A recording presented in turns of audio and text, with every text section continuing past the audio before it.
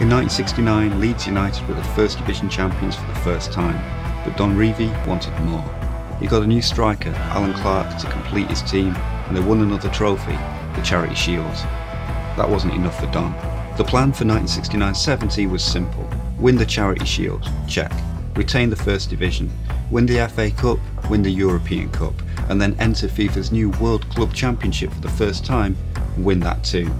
Win 5 trophies, Leeds United would be the champions of the world. It sounded impossible, but by March it was becoming one of the greatest efforts by any team ever.